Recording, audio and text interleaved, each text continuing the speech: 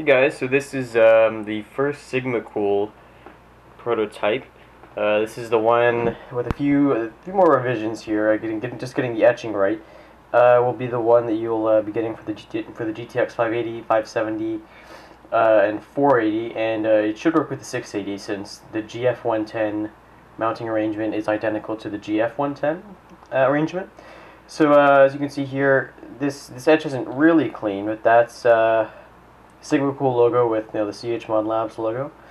There's the cooler itself, and those are right there. That's one of the metal oxide coated mounting screws.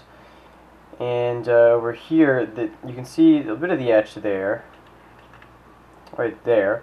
And this entire side over here is actually etched down to fit into that piping.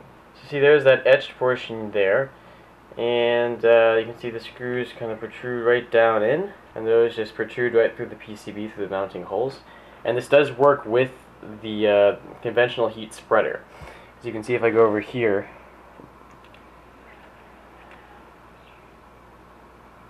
you can see that notch there, which is really the only thing you have to be above. We're about 1 millimeter above that right now. So it clears the entire heat spreader. I'm not sure about heat spreaders and other models, but for now it looks like it's working really well. So now I'm going to show you guys the back plate. Take the card and turn it over here. Hopefully that rad doesn't slam that. Alright. So this is the back plate. This is pretty unique in terms of a lot of the VGA mounts you'll see, at least for the cooler mounts that are all custom made. So this is completely non-conductive. It really spreads the forces out, and this is, as of now, only for GF110 mounts. As I said, once I have friends who have GTX 460s, 550 Ti's, 560 Ti's. So once I really get a good look at those, I'll be able to also produce backplates for the reference models there.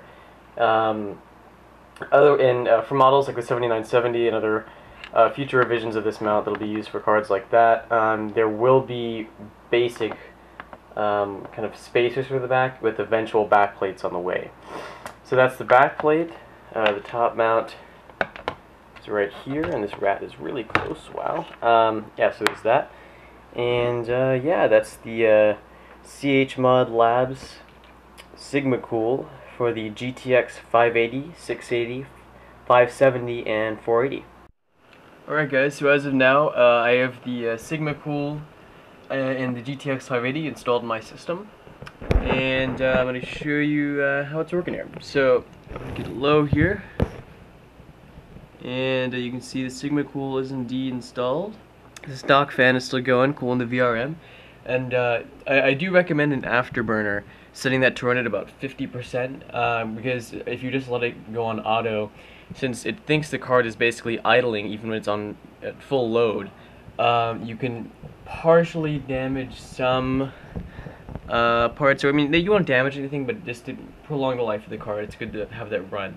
And that fan's basically silent with no shroud.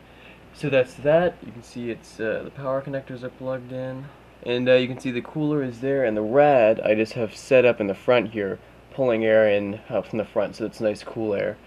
And then I have one big exhaust fan in the top.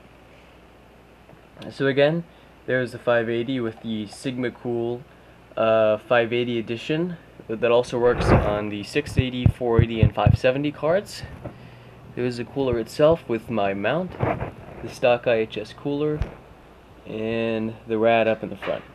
It works great, and in just a bit I'll be showing you guys some gameplay and benchmarks with this cooler.